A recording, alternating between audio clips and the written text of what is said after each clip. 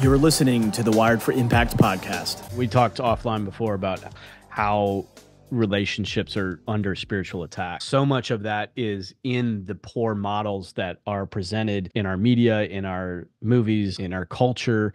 They're constantly perpetuated to the point where, you go into a bookstore and it's the inverse of that sacred union that you're talking about, where energy is flowing. You have obviously pornography as a direct assault on mostly men, obviously a lot of women too, but largely men. Is there's addictions there, and there's talk about survival, that so keeps us heartbreaking. locked into a survival state where Mhm. we're just looking for the breadcrumbs. Like Yeah. we're satisfied with these low levels of dopamine hits, Mhm. and we're leaving the sacred union, as you talk about. We're leaving the magic and the connection and the energy. That's another thing I hear all the time, is how everybody's so exhausted, and this idea of doing more is like incomprehensible because I've got nothing left to give. And yet when you surrender into the natural state you're talking about, that we're organically built this way to be, Yes. we don't have to, you really don't have to go. This would be frustrating for some people to hear, but this isn't something that you have to go learn. It's really more an issue of what you have to unlearn, because you already Yes. are it. Yes, it's already within us. That the sacred masculine is in every masculine being. The sacred feminine is in every feminine being. What's happening, and part of the intentional inversion, right, is like, well, the feminines are being inverted to masculine, the masculines are being inverted to feminine. Then you can't have a sacred union because you're not in your authentic core polarity. You're out of alignment with yourself, which means you're not created to source. That's the mechanism for the inversion. And it is Mm-hmm. very, very, very, very rampant right now. But that's okay, because there's people who see it, and there's people who can guide people and help them reclaim, right? Mm-hmm. And there's people who are doing that work, and every day consciousness is rising on the planet.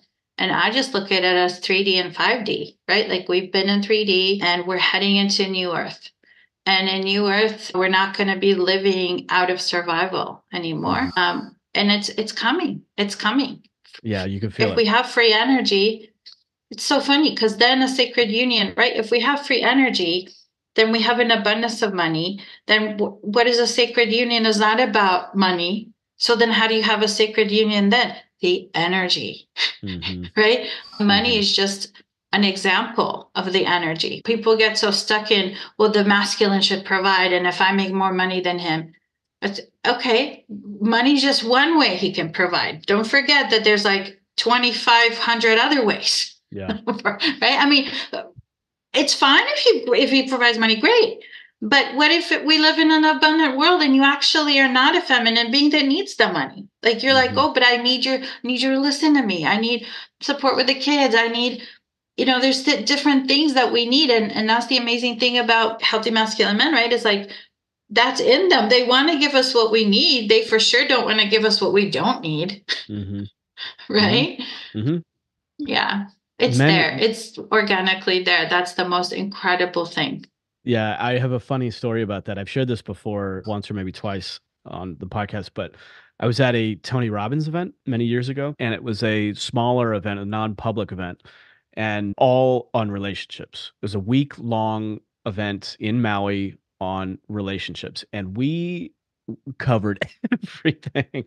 Every possible stone that could be turned over was turned. But one of the most beautiful outcomes of that entire experience was most people came into the experience very depolarized. So even though it was a, enlightened Tony Robbins community, crowd, whatever, we're still human beings. We still have our conditions and our habits, et cetera. And it's a very alpha, he attracts a very A type personality, a very alpha energy. And so you had a lot of badass people that have very accomplished, very successful financially. A lot of the women were running the show. They were either brokers or business owners themselves, or at the very least, they may have had men who were kicking ass in the business world, but in the relationship space, in their marriages, they ran the show. And a lot of the times the men were more than happy to relinquish those reins because he's putting all his energy and effort into providing. and he's Mm-hmm. got his baby, his business, he's grown his business. He comes home and he doesn't necessarily have leadership, that he doesn't think he has the energy and the leadership intention in the relationship, and she naturally steps into that. And Mm-hmm. so what happened was you saw a lot of very masculine women and a lot of very nurturing, yes dear, what do you need, sweetie, badasses at work. These guys are, these are not pussies. These guys are not beta men. They are alpha men at work, but then in the relationship. So anyway, they were depolarized in the relationship. Over the course of the week, every single morning, the men went to a martial art type training where we literally, I'm going to say this almost verbatim, the trainer taught us how to deconstruct the human body. If you were faced with a threat, here's how you literally dismantle this threat, and where to strike the body to create massive injury so that you can get away, how to, rip the eyeball out of the skull. I mean, it was intense stuff. But we're learning this stuff as men. So every morning we're learning how to basically kick the shit out of somebody. So what do you think the energy is that we walk out of? Like, is it possible that we walk out of that with our chests, a little bit fuller and our head a little bit higher, right? The women every single morning were going to, it was a program called S Curve, which is, as I understand it, very like, it's almost like, what do they call it? Pole dancing, right?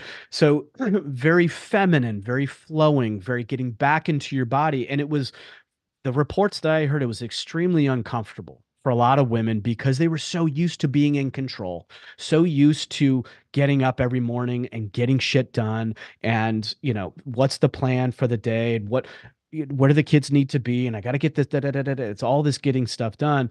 So for them to kind of surrender back into feeling their bodies, feeling their feminine flow, getting out of angular movement and more into the organic flow was very uncomfortable. But do you think it's possible that they walk out of those every morning feeling a little bit more feminine, a little bit more flowing?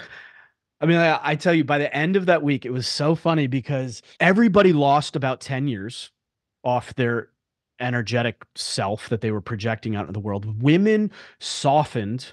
They were literally, they were glowing. They were radiating. The men walked around with more respect, more pride, more what have you. And then, of course, we went deep into the masculine and feminine to explain to the men how dangerous the feminine world is, how safety is paramount to the feminine, and not just physical safety. I think a lot of men think we just need to provide physical safety. Oh, I walk on the inside of the curb. Oh, I, open the door for her. Oh, I'm aware of the guy. And that's needed and 100% necessary, of course. But there's also emotional safety. And I think a lot of women don't experience the emotional safety. And talk about provision. That's a huge calling for men to step into emotional provision, to provide that safety for a container for her to be in, to safely express and experience her frustrations, her pains, her annoyances, etc. And then at the same time, the women were presented with just how shitty it is to be a man and how difficult it is and how much pressure there is to be the man, to never let your guard down, to have to constantly provide, to constantly have to protect. And yes, we're not necessarily looking over our shoulder when we go out into the parking lot, but we're constantly surveying for other men to keep you safe, Mm-hmm. So anyway, it was such an eye-opening experience and such a embodied transformative experience that I've never looked back from since then. It was, super transformative. So anyway, I share that because we're in this alternate reality right now. We are really under attack and we go into contraction, and it takes, to your point, a rebellious nature to say, Yeah. fuck that. No, we're going to open anyway, women. Men, we're going to step up and pierce and lead anyway, Yeah. even though it sucks, even though we get rejected, even though this, that, or whatever. I tell my men that I coach, like, suck it in, like, just like take in the shittiness of it. You, like, the Navy SEALs has that tagline, embrace the suck. And it's like you've gotten kicked out of the pride. Now you're a skinny male lion trying to fucking find food.